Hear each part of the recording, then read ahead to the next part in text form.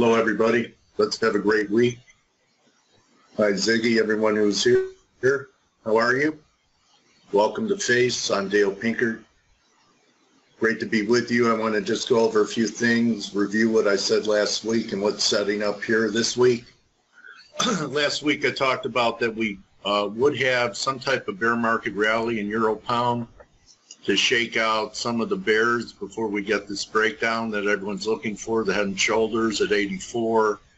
So we have the beginnings of it here. I tweeted this out last night. We had a classic 3-drive, 1, 2, 3 on the 15-minute. Very nice divergence. Had a nice run up out of here for about 40 pips, 35 pips.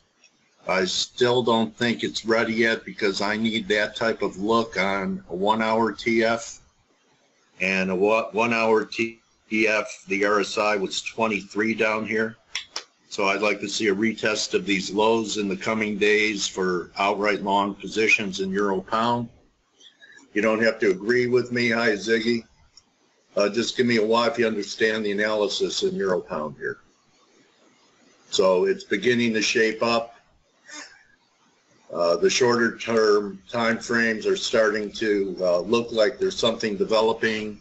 Actually, I think that there's a chance from a low or bottom that takes hold that we could rally all the way back up to 86.20, 86, which would take out a lot of shorts. We take out buy stops here, we take out buy stops here, we take out buy stops here, and then old support around this 86 will become new resistance for the next wave down, and I think we could have a breakdown from there. So everyone with me on my analysis of Euro Pound. We're getting closer. 4 hours starting to diverge. It already did diverge, but the 1 hour may give us one more shot down. Keep in mind Europe is closed today, so not all the adults are participating. Easter is in, they celebrate Easter in Europe today, so not all the adults, black boxes, quants are in the game today. So you have to take today's action with a little bit of a grain of salt. Everyone with me? So I'm looking at that. Grega's stuff agrees with it, but what I really want to talk about is the yen, okay? And I don't know how many listen to Blake's look at the week ahead. Anyone look at it? Hi, Kevin. How are you? And he's talking about the euro yen. I want to start off straight again. He also talked about the levels the yen was at. I want to talk about the yen here.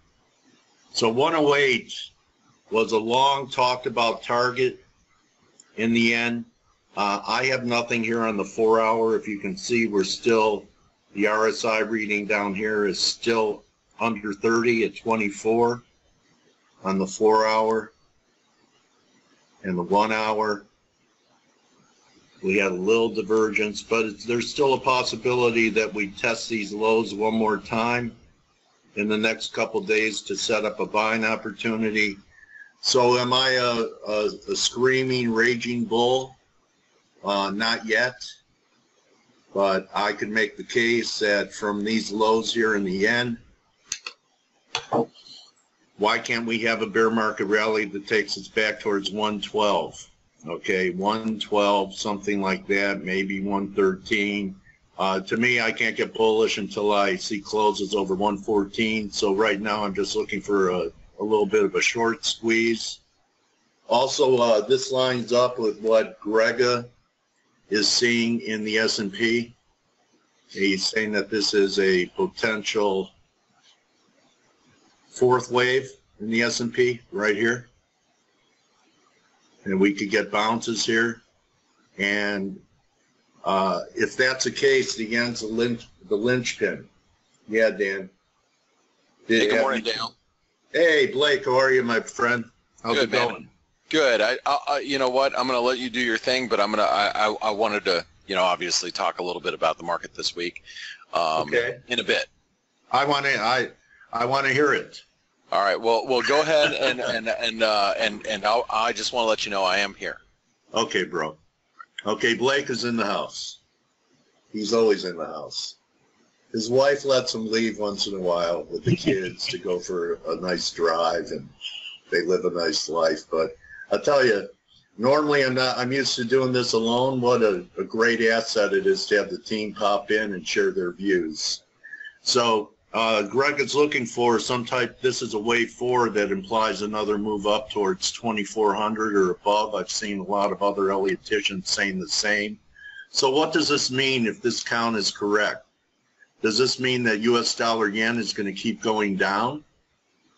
I don't think so. It means that risk on would occur and we're due for a rally in the yen. So that's another piece of the puzzle. The other piece of the puzzle is that's when things will get challenging for the precious metals. When we get a yen lift. If you understand that correlation, give me a Y. And there's also, I'm sure Blake's going to talk about it. There's Gartley patterns developing. Nick pointed it out a few weeks ago. And there are Gartley patterns developing here on the euro yen. Actually, the Guppy has a little better look to me, but I would love to see one more shot down in euro yen. Blake's allowing for another move under 115 on the Gartley, but we'll see when he gets to us. And if you're a yen trader, this is what you have to start to follow. Okay, it's a must. It's a must. It's like trading currencies without looking at the dollar index. You have to pay attention to the TLT. Okay, here's the election.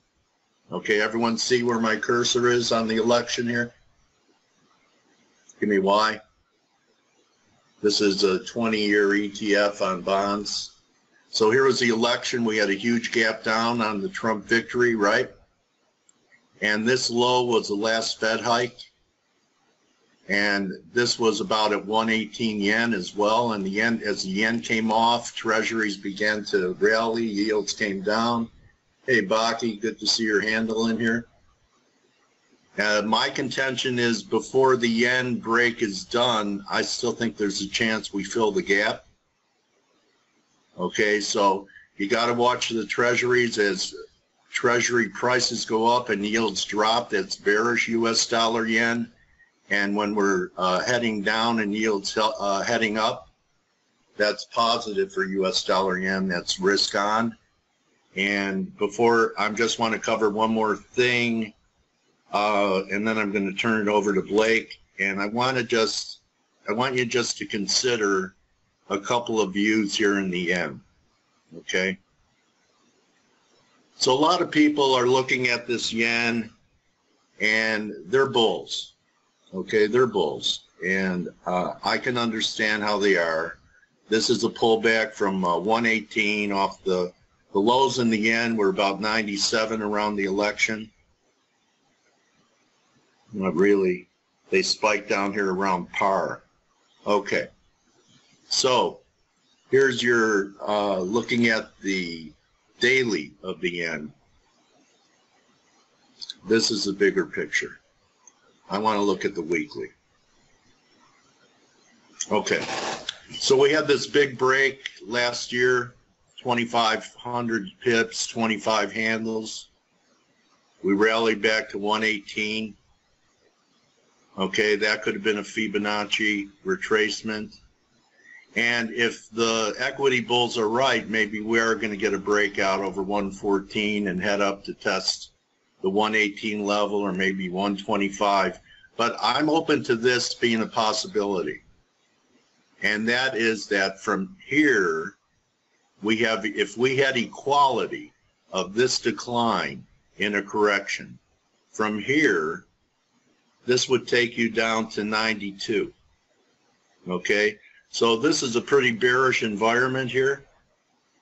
But I'm thinking that at least we're going to get some type of rally back to about 112, 113 from the 108 level. But look at this. And the bears would say, the equity bears would say, and for the bonds to get up to the gap, for this to happen,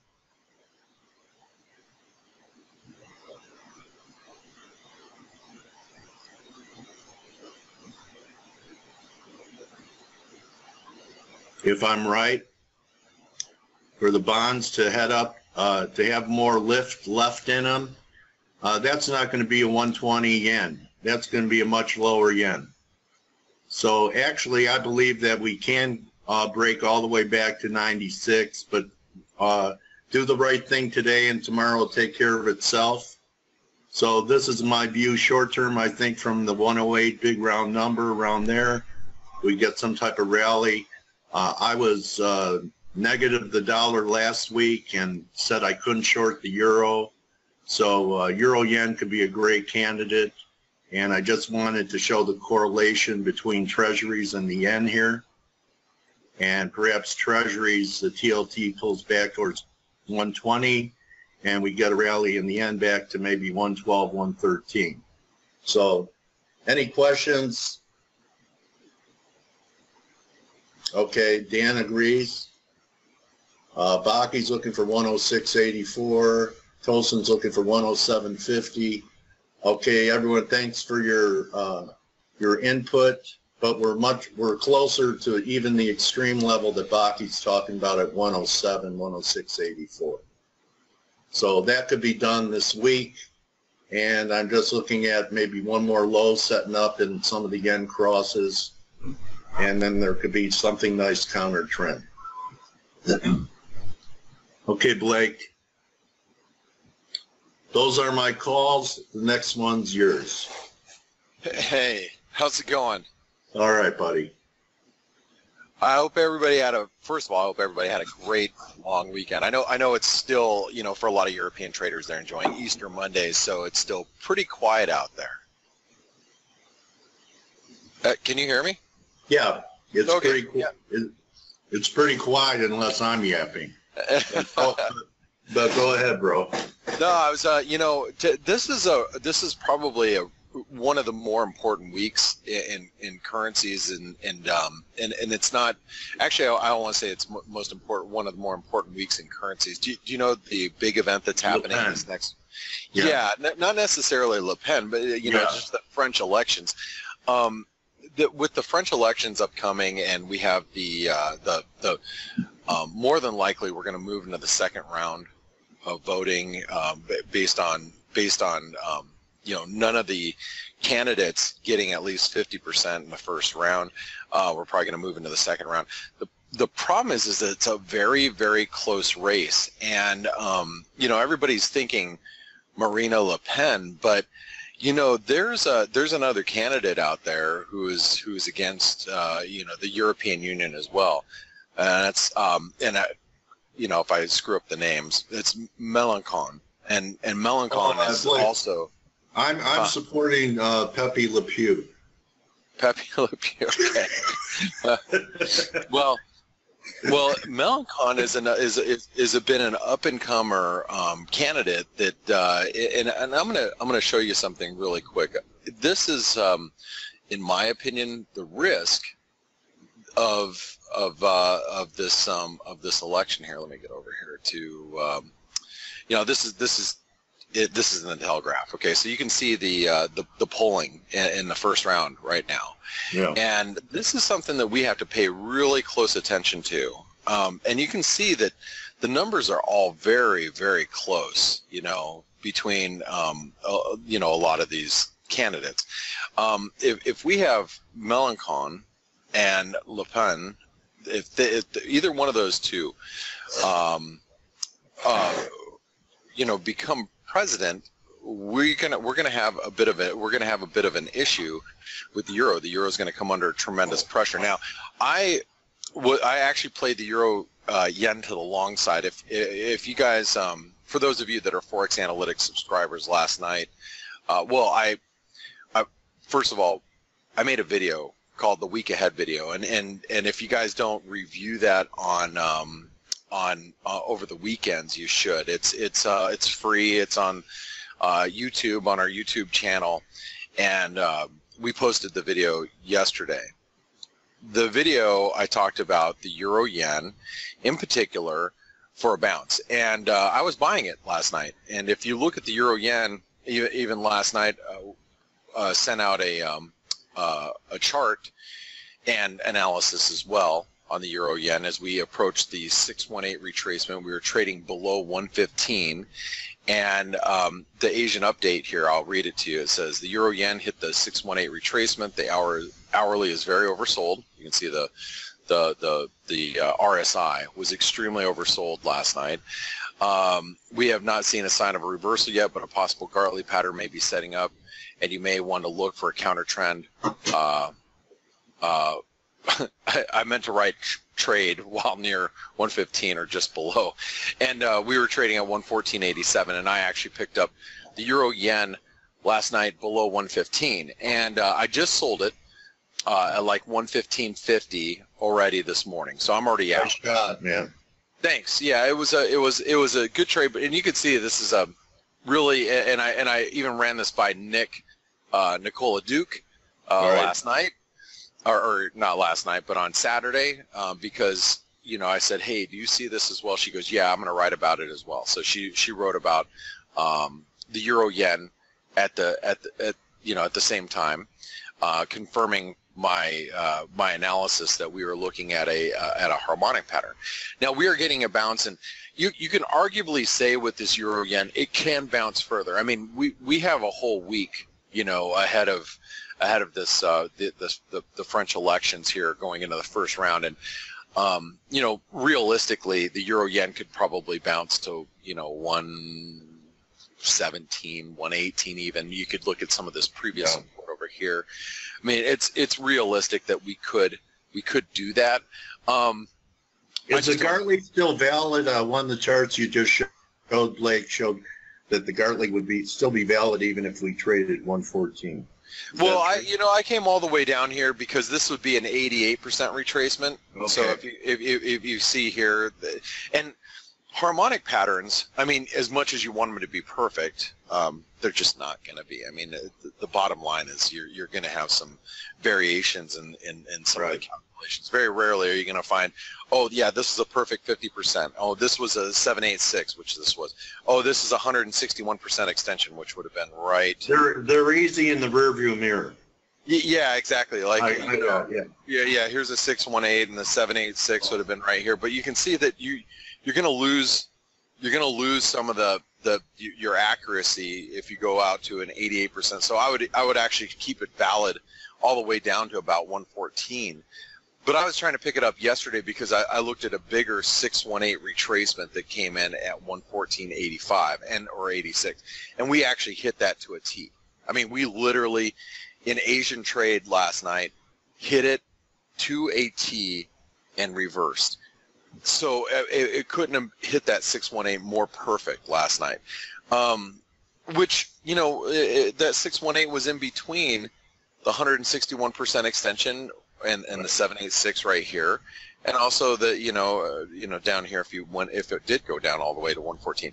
So you have to give a little bit of room for error when you're dealing with harmonics, just like anything. I mean, technical analysis, I mean, it's not an exact science, and you can make an exact science if you want to and trade it as an exact science, but you're going to miss out on a lot of opportunities. I would say realistically, like 80 to 85% of the trades, if you just wait for perfection, you're going to miss a lot of trades. Now, that's okay though. I mean, if you want to wait for the perfect setup and only trade the perfect setup, if you have that kind of discipline, so be it.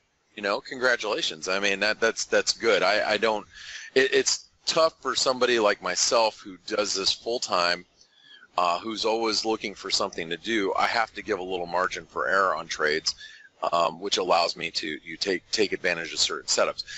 This is a perfect example of, okay, it wasn't perfect, so I'm not going to take a full-size position whenever something's not perfect.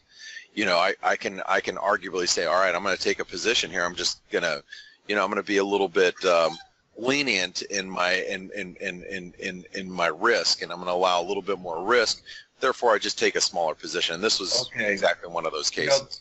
That's a point I make to people, Blake. A lot of people don't let their trades breathe.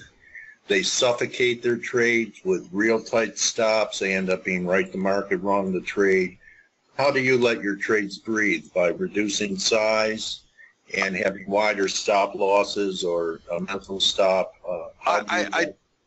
That's a great question, and unless it's like the perfect setup, and I know it's like precise, I'll give it a lot of room, because if it's a precise setup and I go, okay, this is perfect, there's no, like, you know, it's good or bad from this point, and I believe in it. Yeah, but if it's like the perfect setup, I'm having a perfect entry. But there's, you know, a great chance that when I'm looking at something, I'm not seeing it at the perfect time. You know, as much as I sit in front of the computer, there's going to be some, you know, margin for error, whether it's on a calculation, whether it's you know, it's counter trend, which is also a big issue. I mean, for me, when I'm trading counter trend, this is a harmonic pattern. This is a counter trend trade. I mean, any which way you slice it. I mean, this thing's come off from 123 to basically 115. I mean, that's come straight down. So, you know, whenever I'm counter trend, or, you know, the calculations are less than perfect, you have to give it some breathing room. And if you're going to give it some breathing room, you just have to take a smaller size position to allow that margin for error, and you have to do it. I mean, and if you don't, what's going to happen, and this is, you know, typical of most traders in the beginning, you have the right idea, you have the right trade, eventually your timing's off, and you end up losing money, yet the trade goes in your direction. I mean, if I asked all of our listeners, you know, out of the right the market, wrong the trade. Yeah, all the people that are listening right now, you know, you know, and I ask, well, how many times has that happened to you? I think most people would say, oh, that happens to me quite a bit. You know, I'm on the right side. I knew it was going to happen. I took the trade. I took a loss, and it ended up going in my direction. That means that you are taking probably too big of a position and not giving a wide enough stop loss, and that's a problem with many traders. I mean, you know, it's a typical issue. That's why I know I'm right way more than I'm wrong. I know that, so therefore, and I know my timing's not perfect, so therefore I have to give some breathing room. Yeah, the exception, you know, for me too, I'm prone to be early, Blake. So, you know, I would always put on a partial, but if you can't be wrong for a day, especially if you're a swing trader, how can you be right for a week? And that's your average, at least a daily average trading range for the instrument you're trading. Yeah. And, you know, once in a while you hit it on the button, you've had no drawdown, it's immediate gratification. But for me, that's the exception, not the rule. Yeah, you know, and I was looking at this, you know, this euro yen, and just and as a prime example. You know, I was entering yesterday below 115, you know, because I knew this 618 was right there. But I knew I had to give it below 114. Okay, so if you take a position like this, Dale, and you go, okay, well, I'm going to enter here at 115, but I'm giving it 100 pip risk. You have to figure out what that means to you on a dollar basis and a percentage basis if you take a loss. So for me, it's like, okay, well, I'm risking 15 grand. All right, well, fine, I'm going to risk 15 grand. And if I'm risking $15,000, how much percentage-wise is that risking of your account or your capital you're trading? All right, well, you know, I've got a $10 million account. Well, you got a $10 million account, you're risking 15 grand, you're barely risking, you know, over 1%. Great, I can do that. You know, if you're risking 15 grand and you have a $100,000 account, now you're risking 15% of your account. You should not be taking a position where you're risking $15,000. Especially if you only have a $5,000 account. Yeah. They call those deficits, right? Yeah, yeah. Yes, you'd move 30 pips and you'd have a margin call, and then you'd be broke. Done. Yeah, then you're done. So you have to think, you know, where am I entering? What's my line in the sand? My line in the sand means where's my stop, basically. You know, because if I entered here at 115 and I go, okay, well, my stop is at 114, but I'm really going to get out if it trades below 114.50. Well, that's fine that you say that, but do you have the discipline to get out then? You know, I don't know. I can't answer that question. But realistically, your stop is where your ultimate line in the sand risk is. So I always calculate it from where my stop is. All right. Well, I'm risking below 114. I'm risking 100 pips. What is that? What does that dollar amount come to if I'm wrong? And what percentage of my account is that risk? And you have to do that calculation on any trade that you do, because you don't want to put yourself in a situation where you're like, oh, I risked 5% of my account on this trade, I risked 3% on my account on this trade, and on this trade I risk another 4%. Well, now you're down 12% in 3 trades because you got 3 trades in a row wrong. Now you got a serious problem, a serious hole to get yourself out of. You know, I don't like to risk more than 1% of my account in any one trade. All right, so and you can use that as a benchmark.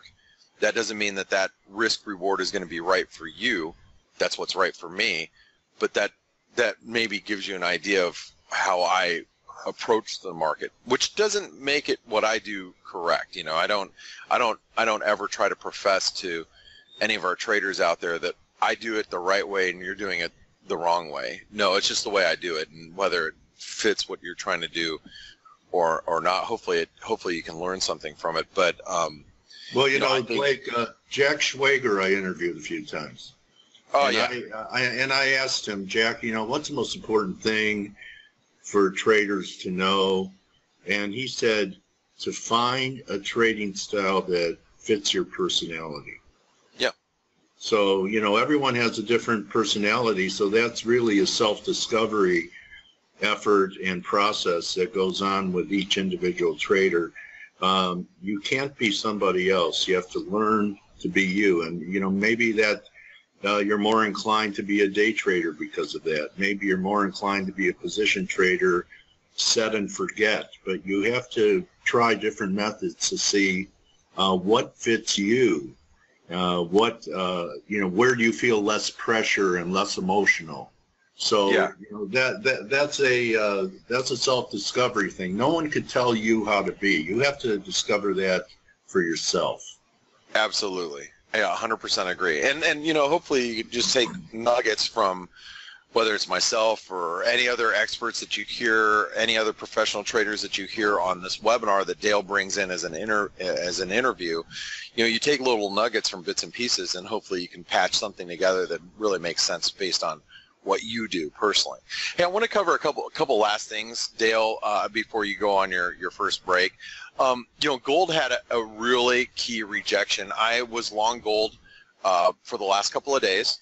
I bought gold on this breakout above 1260. I actually owned it at 1265 or something like that. I sold it last night at 1292, 1293. So right. I sold it early. I did not get the high tick.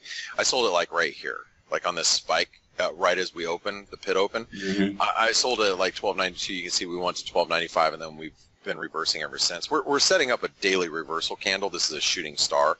For those of you that aren't familiar with it, it's early, so I wouldn't get too excited about what you're seeing yet. But I will tell you that we rejected a big downtrend line, and this is a big reversal here. If I had to guesstimate, if there's one thing that will break us out of that trend line, it's going to be the French elections coming up the next week or two. And a week or and the euro surging because Le Pen doesn't win. Well, well, here's the thing. You know, if Le Pen or Mélenchon win, the euro will go to hell in a handbasket. You know, the euro will probably trade below parity, and gold will still spike up. Because it's a fear trade. So if there's anything that's going to push us out of the above this multi-year trend line, I think it's that French election. Now, here this is moving a little slow here. Here's a week chart so you guys can see. we knocked our head right up against resistance. Like I said, I sold gold last night. I exited. I did not short it. I just exited my long from. And if you guys have been following me on Twitter, I've been kind of harassing all the gold shorts, saying that you guys are stuck on the wrong side. You know, yeah. The gold shorts were caught wrong-sided last week. Easy. It was an easy trade. We broke above the 200-day moving average. We cleared this resistance right here. That was a 30-point spike that hopefully, you know, some of you caught last week. We hit resistance. No way I'm going to be long, you know, without us dropping a nuke on North Korea this week, or North Korea trying to drop a nuke somewhere else. Since that didn't happen, there's no reason to be long gold at this point. So I exited, you know, first thing last night when the market opened.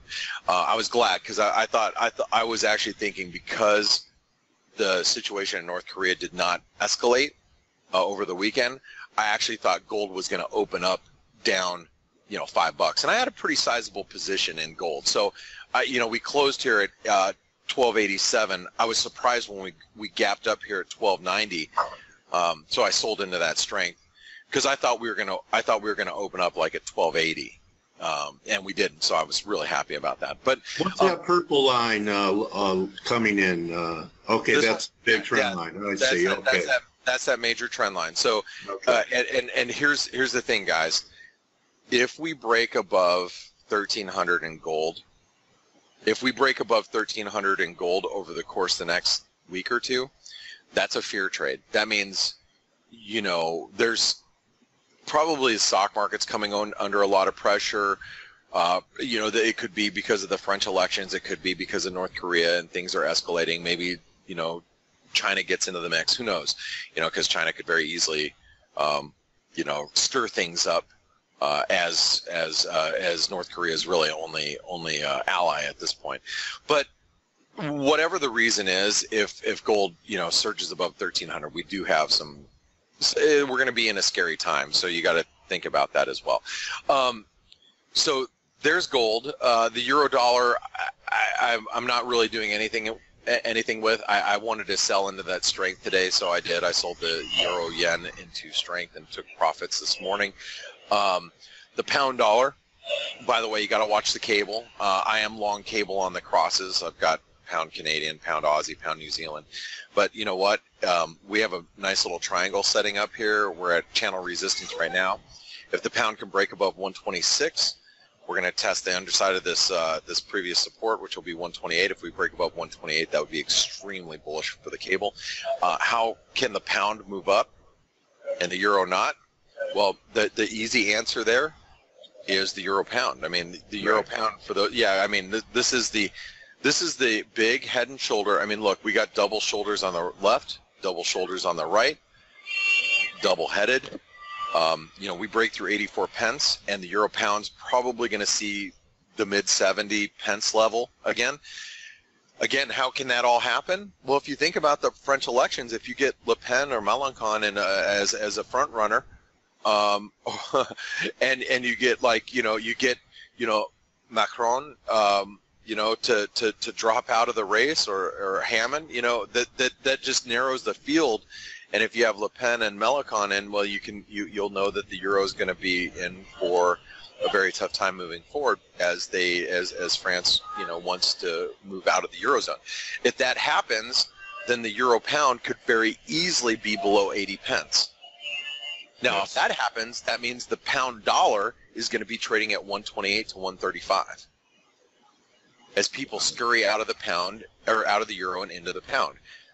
These are all realistic expectations and realistic scenarios. So that's why I bring them up, because I think the next 2 weeks are going to be a huge, huge event risk for these European currencies. So if you guys think that the market's really choppy right now and there's not a whole lot to do, don't worry. You're right. There's going to be a lot to do in the next week or two. There's going to be a lot to do. So I remember a lot of your pound crosses last week, Blake, you talked about being near a decision point. They were hanging right at trend line support, and you had to make a decision where you're going to stay. And I quoted you, one of the hardest things to do when you're up 400 pips on a trade is not to take it, but to be looking to add. So how did you handle this trend line break? You know what, the trend line break that did, and I'm glad you asked, like on the pound New Zealand here, you notice how we're still making, and I'll draw it out for you, using our pen that just us as presenters and organizers have the, We're still making higher lows. Yeah, we're still making higher lows, so I'm not really, I don't like how we broke through that trend line, but at the same token, I like where we're still making higher lows. So I didn't add. And I think that, and I was thinking, kind of looking ahead, in order for me to really, be adding to any cable longs, I've got to see the pound really moving higher against other things too. Like, I want to see the pound dollar breaking higher. I want to see the euro pound breaking lower. And then if that's the case, then I would say, oh, well then, maybe I need to buy more pound Aussie, or maybe I need to buy more pound Canadian, or maybe I need to buy more pound New Zealand. So. I haven't added, but I'm still in. I'm still. All right. Well, if I could tell you just one thing that I see is that markets normally don't top with prices and momentum confirming like you had before the recent sell-off. That's a pretty high reading on the RSI. What is it, about 80 or something like that? On like pound New Zealand here? Yeah, that's yeah. It was really high, and it was like at 79 or 77. Yeah. It was 78. It was really high, and I knew that was a risk with that false breakout. But I haven't given up hope on the pound New Zealand just yet. Well, what I'm saying is the fact that the price and momentum confirmed is actually kind of a bullish sign, because normally you're going to have some kind of non-confirmation at an important high rather than a confirmed high. I see what you're talking about. Yes, if we would have hit new highs and RSI wasn't up there, yes, then that would have been more of a problem. That is correct. Okay. Well, Dale, I know you want to take a break, and I just wanted to wish everybody a good week. I probably will be popping in the I pop in the webinar every once in a while to just, especially if I got something to say. Like I said today, I wanted to really talk about this week and the French elections upcoming. Really watch gold. Keep an eye on the euro and the pound. Those are all on the radar for me. You guys can also see that the yen is very strong despite the stock market holding up, which that would worry me if I was long yen pairs. I did take the euro yen long last night, but I already got out, so I already took my profits and I'm gone.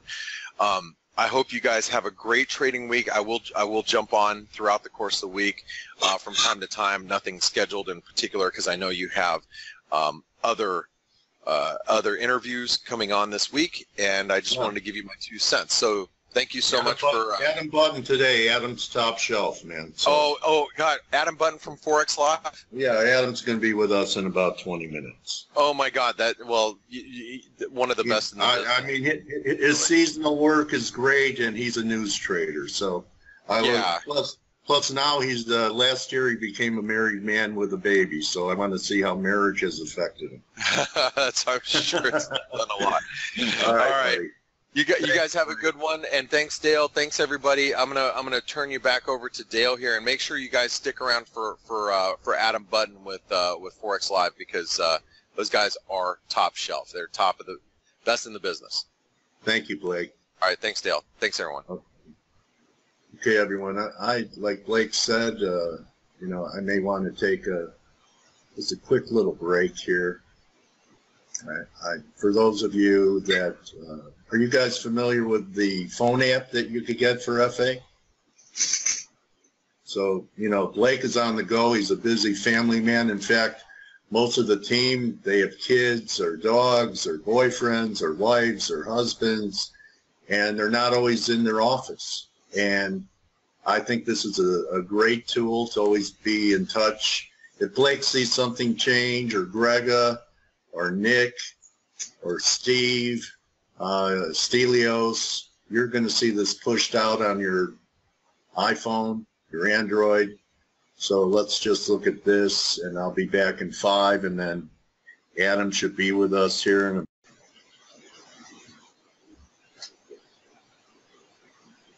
Hey, Dale. Can't hear you. Just FYI. Got it. All right, Tolson. Okay, Tolson. Yeah, I muted myself and then forgot to unmute. You ever do that, Blake? Yep. Mute yourself and then forget. Yep. Anyway, I've done it many times. All right. Anyway, Tolson, that was your face award. Okay, for a great short under that 50 level. Congratulations. If you didn't know who won that face award, that's you. And we have about 10 minutes if you want to do any screen shares. And I just want to remind everyone on Aussie Kiwi from the test of the breakout last week where it held that the fail-safe stop is a close-only stop. We get a candle close even on an hourly under 107.50. It would be time to reassess, maybe even reverse for a move back here. But as long as we're holding, I'm looking for a breakout over this downtrend and eventually heading up to here. So give me a Y if you're with me on how to protect yourself if you're long. We always have to manage our risk. The difference between pros and amateurs, our pros know how to lose, so they have money left to be right with. Okay? And don't get too elated over your winners, and then you won't become too despondent over your losers. Every trade is just another trade. Write that down if you're an emotional person like me. Every trade is just another trade. Okay, so if you have some screen shares you want to share, now's a good time to do it. Ronit, thanks for dropping by. Chris, LOL, is that you, Chris Laurie? Because if it is, Chris, I want to ask you if you'd be interested in doing an interview with me. Walter Brown is here to hear. Adam's going to be in here. So any views you want to show, guys? Okay, so you can just post it. Here's Hardianto. I think it's going to be Euro Yen. Hardianto, is that true? Hardianto's an excellent trader. I've gotten to know him over the last several months. I've watched his work. He has a pretty good hit rate, actually a very good hit rate. So we're fortunate to have him be part of the base community here. Let me try it again, buddy. All right, I'm just going to have to do it by hand.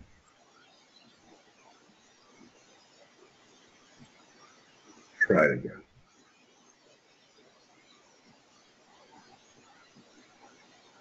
Stand by for Adam Button at Forex Live. I really like to have Adam on at the beginning of the month because the seasonal work is excellent. Here's Hardianto's look. Euro Yen, okay. He's really bullish. Okay. So to him, it looks like it completed. We're not going to see 114. So I know that Luca and many other guys were looking to buy Euro Yen around the 115 level. And Hardianto went for it. He's looking for huge moves back above the highs. So it's not going to happen in 24 hours, but this is a major resistance point for him. So we'll see if there's another dip, a possibility to buy it. So if Euro Yen has bottom, and we're only up 35, it's just beginning, right? There's your weekly. Let's see if we could find an entry level, perhaps on the 15-minute. Sometimes I go to the 15-minute to find entries. So if we get a pullback back down towards 1530, 1520, maybe a good entry, risking this 1480 low. So when you look at a 15-minute chart, it looks like you're late, right? But if you look at a daily, it's just starting, even a 4-hour. And the 4-hour, the reason that I think there still could be another shot to buy it is why. What makes me think that there's a possibility of one more low coming in Euro Yen? Anyone know? Anyone know why? I have my cursor on it. We did diverge from back here, but the 4-hour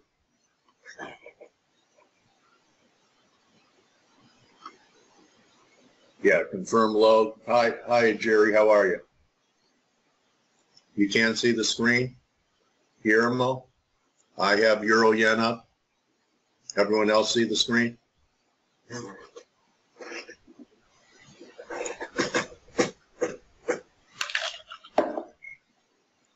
You may want to log out, come back in, Guillermo.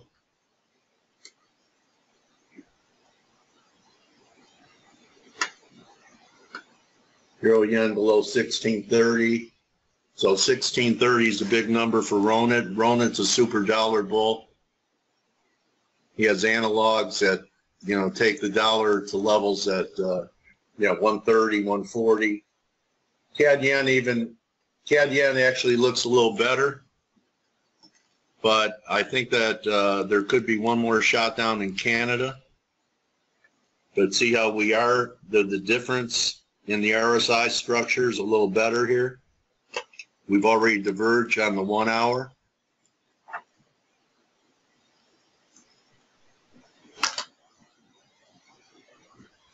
Four is close, but I'd be looking to get long. The only thing that holds me back is that the Canadian did not complete. You know, we took profits on Canada here, but we could still head back down to 32 or even 31. That could set up a better entry.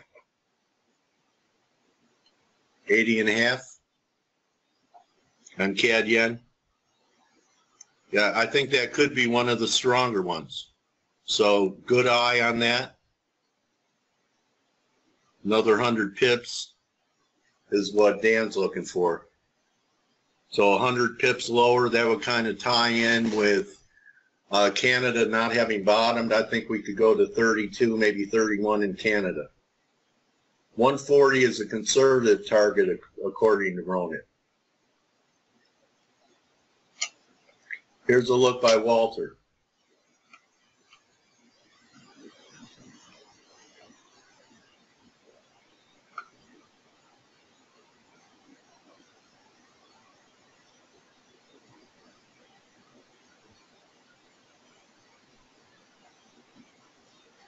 He trades at Admiral. So, you know my friends over there. Vin Diesel, which is Nanad, and Chris Svorchik. Let's see what you got here. And Adam's going to be with us after this. I'm going to go to Adam. Okay, looking for right here, 80.50. Nice look on CAD Yen, looking for one more low. Thank you, Walter. Tarantula. Sam, everyone else could see my screen, right? Everyone sees the look provided by Walter Brown. Okay. I'm just going to take one more quick break, and then we're going to start the interview with Adam. Looking forward. I haven't talked to Adam in a while. The presenter, so you can turn on your mic and share your screen, and as soon as you do that, we could get started. You got it, buddy? Okay. Hi, Dale. Hey, Adam, how are you? I hear you. Doing well. You could share your screen too, buddy. So you're the presenter. I'm the organizer. So you probably haven't used the GoToMeeting room in a while. So I see you. Let's make sure everyone sees Adam. Everyone see him? Should be your screen. It's okay.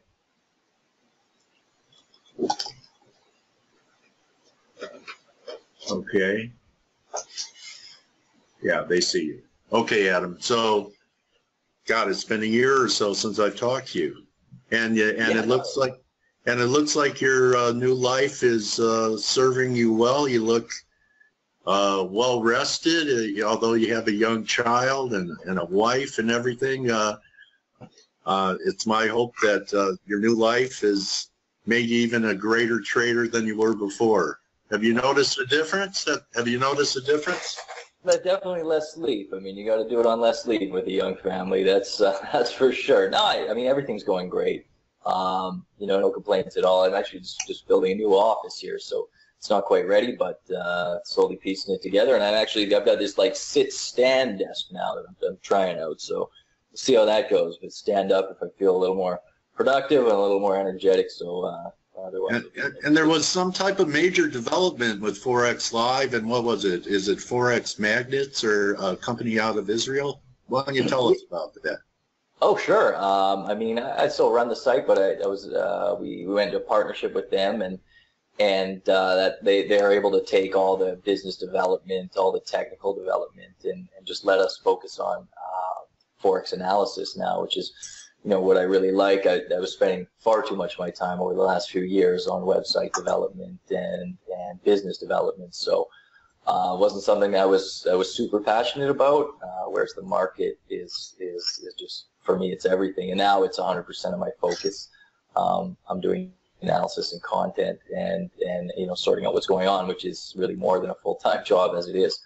So yeah, we went into a partnership with them, and they handle that now, and it's freed me up to do what I love. So I couldn't be happier. Congratulations on that, my trading warrior brother. And I also wanted to ask you. I know I used to have you on when we did this at FX Street at the beginning of the month because your seasonal work was so strong. So I know we're mid-April, tax day here in the U.S. coming up, but how did the April seasonals work out from what you saw at the beginning of the month? Now that we've covered your family, we could talk about pips and talk about instruments. And, I know the position that you took, being a married man and a father, is a leap. It's a long-term option that doesn't decay. It's the rest of your life type of position. So that's your long-term stuff. What are you seeing in here with all the geo stuff going on? And I haven't talked to you since the U.S. election, and now we have France coming up here. Why don't we start there? What are you seeing or anticipating with the French elections and the impact on different markets? Sure. Yeah. I mean, to take it back, the seasonals haven't been as strong this year. I think the election threw a bit of a kink into it. Some things worked really well. Gold at the start of the year really took off, and since then, if March was a poor month for the seasonal patterns, it was a strong time for the euro, and it hasn't worked out. And part of that goes to the French election as well, which has been a headwind. And that's coming up less than 2 weeks away. This four-way race has really opened up, and what we get these daily polls on the French election, and it always shows the same thing. And what I find strange about the election polls is there's so little variation. You'll see maybe a 0.5 percentage point move between Macron and Le Pen and anyone else there over a day, whereas if you remember almost any other election or any other poll, you'll see 2 or 3 percentage points of variance. And that's just the standard deviation. That's the margin of error in the poll. And I find it strange that France has it. It's so low in a lot of the French polls. But the other thing we're watching is the high level of undecideds. There's still a lot of undecideds in the French election polls. So you see these polls, and I think the market's become a little bit complacent because the polls have been so complacent, or they move so slowly. But there are still a high level of undecideds. And so the euro risks may be higher than the market's anticipating. But that said, Le Pen, even if she can get through to the second round, is this distant favor, distant chance of winning the thing, because polling head-to-head against almost anyone, she's so far behind. But a big story, I guess, coming into the final 2 weeks is Mélenchon, and his sort of rise. It seems to have topped out a little bit, but who were Le Pen, Mélenchon, second round, that would be, well, like Schäuble said, the German finance minister, he said that would be a nightmare scenario. So it would be a big... polling is, you're saying you're not getting much from the polls. Well, even though when there's been variance, polling has really taken a hit in the last 12 months, hasn't it, buddy? Starting with Brexit and then the polls being wrong about Trump. And here we are again with the polls. What do you think is changing?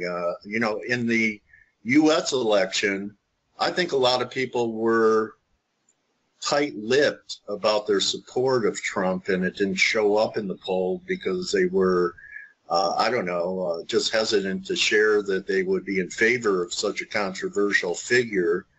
And maybe the same thing is happening in France. That, you know, I'm still having arguments with my wife is more conservative than me, and you know, it made for a pretty tense Thanksgiving period among even families if you had different political views. So you think that could be part of it because people aren't actively participating in the polls, or like maybe they're telling the pollsters I'm undecided when they really are decided because they don't want to share it. Yeah, and I think that's part of it. I mean, the Electoral College was a bit. I mean, Hillary did win the popular vote, but if you look at polling in a state like Florida, it goes to your point. People were just quiet about it, and I think, you know, it can go both ways with the undecideds. I think a lot of people are undecided till the end, and they swing. There are these big, heavy swings at the end of campaigns, and people are waiting right until the last minute to decide. And that may be what's happening in France. And these polls as well, I think, have given both candidates and voters a false sense of security. Turnout was a big factor in the American election. I mean, so many polls were showing Hillary ahead and not emphasizing the undecideds. And then people didn't show up on election day and were supporters. Yeah, I think the lowest voter turnout in 40 years or 70 years, people just not knowing what to do, throwing off their... It's kind of a dangerous thing when people begin to decide to be discouraged about the political process and not voicing their votes. Right, and I think it's just different levels. I mean, I think before you had these models where everybody's engagement level was sort of similar. But then if you look at Trump supporters, for instance, they were so engaged, and the model might have shown them 70% likely to show up and vote, where in reality they were like 95% likely to show up because they became so engaged, whether by the internet or 24/7 news, the models of who is showing up to vote, I think, is part of the issue. And so France, you know, I think once again there's this complacency, and you think it's bizarre after Brexit, after Trump. There's a lot of other elections as well that haven't followed the polls, but I see it again in the markets and complacency here. But so again, what do you do, right? What do you do as an analyst? You look at the polls. You kind of have to live and die by them because you can't just... Maybe we should look at, Adam, maybe we should look at Euro Pound being a better indicator than the polls. You know, we're only around 60, 70 pips away from a major breakdown. A lot of people looking at a head and shoulders formation. Maybe that's a catalyst to finally get a breakdown. And cable has been favored over this euro uncertainty based upon what Euro Pound has been doing. You have a view on cable itself, which has been pretty buoyant since the breakdown under, you know, the 08 lows of 135. A lot of people I know are still pretty constructive on the pound.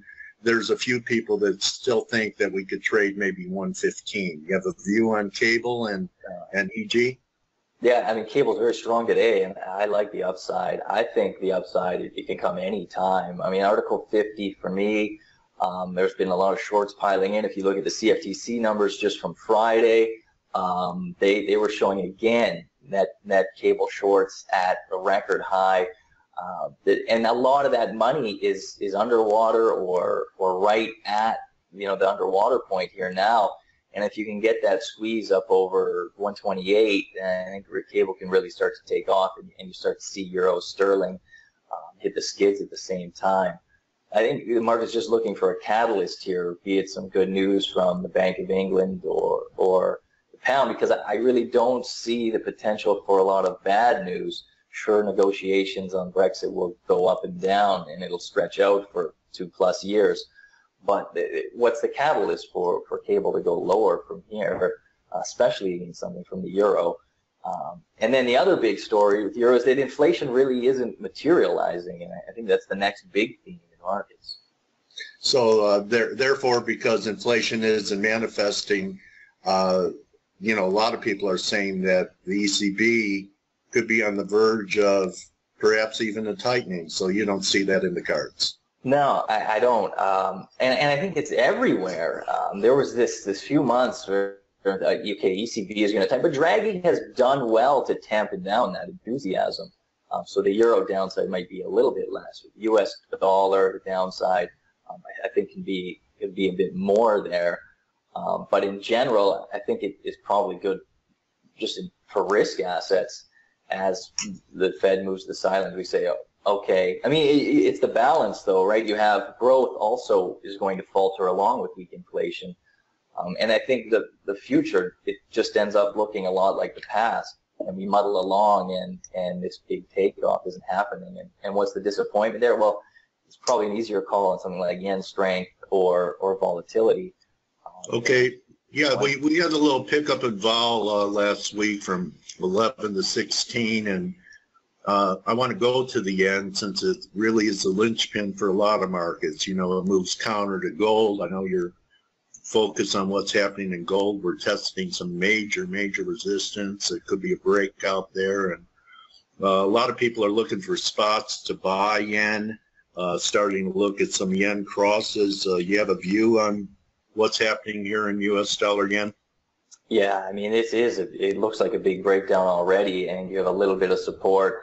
I'm down just below 108 at the 61.8% retracement of the move since the election. And that's, to me, that's the last chance for the dollar yen bulls. You know, the stock market looks a little bit healthier today, but if that comes unhinged, I think this disappointment trade is starting to come together. Seasonally as well, you get into May, you get into the summer months, it starts to be a weaker seasonal period. You think sell in May and go away is going to work in equities this year, Adam? I mean, it has been a poor trade, but it is setting up pretty nicely. If you look at the lower highs in the stock market, you're starting to get some lower lows. I mean, the close on Friday was the worst since middle of February. Not a lot of support there. And, you know, geopolitics, sure, we're shrugging it off a little bit today, but, you know, there's a lot more uncertainty in terms of the bombs falling. But really, it comes back to the economy. Empire Fed today was weak. Retail sales were weak on Friday. Nobody's putting up the numbers since the confidence that have turned into, you know, this business investment, this actual growth in the economy. Q1 is going to be weak in a lot of places. So you think yen could trade subpar, sub 100 in the coming months? Yeah, you get back down to that 103 sort of level first. I mean, then you start to run into the Bank of Japan once you get close to 100 on the jawboning. But really, it's not like they turned hawkish and can go back. Like there's not a lot more they can do besides threaten intervention and that sort of thing. And after I don't know if you read the Treasury report came out on Friday. I mean, Japan was in there again. Don't think Trump is going to take very kindly to anyone who's intervening. So you can get back down below 100. That's definitely going to set off some alarm bells at the Bank of Japan. But I think the first trade is just to get it there and retrace the election rally and keep an eye on stocks. Yeah,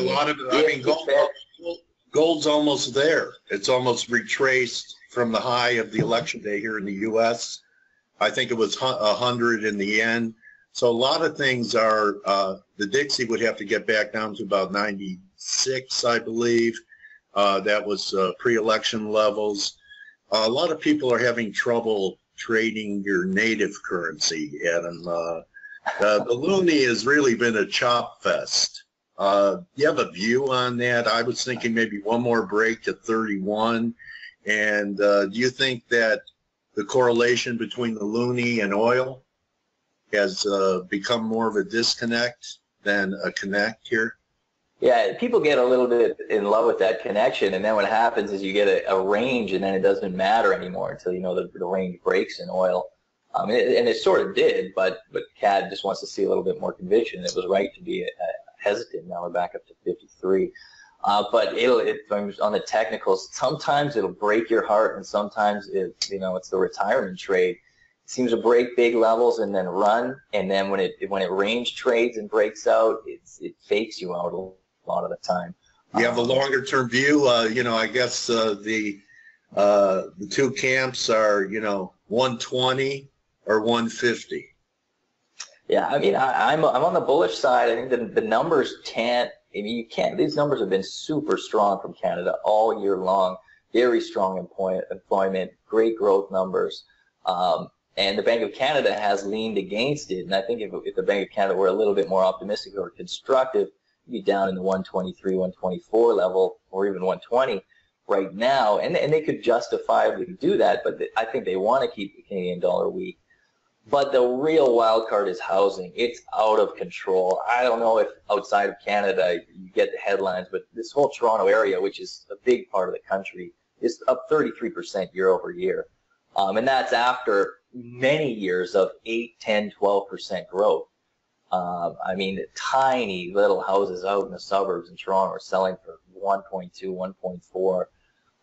It's spread to the surrounding, like, you know, 200-300 miles away from Toronto. It's the same thing, and it's really just out of Is it foreign money? Is it, you know, there's been a lot of flight capital from China, although now their capital controls seem to be a little bit more effective. I know that when I sold my house a few years ago, it was, you know, Chinese coming in with suitcases full of cash. Yeah, and that's absolutely it. And I think, you know, at some point that's the main factor. You know, urbanization, everybody's living in the cities, so on and so forth. But at some point, it's just become a mania.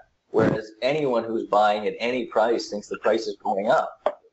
It's been, you know, 20 years since Canada's had, 25 years since Canada's had any kind of house price correction. And I just think it's just nonsense at this point, where you have most of the people in this country thinking the prices are going to go up forever. Or, you know, there's a little 5% dip. That's all it can take.